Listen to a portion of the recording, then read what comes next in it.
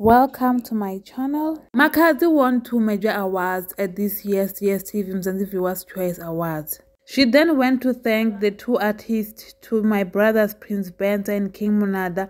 Thank you for being part of Ganama's journey. It doesn't matter what happened. To me, we all won this award, she added.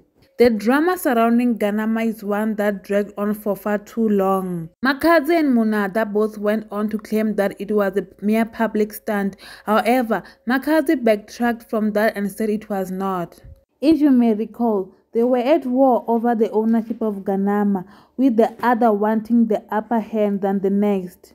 On Facebook, Makhadzi said, "Ganama song is my song, my concept and my melodies."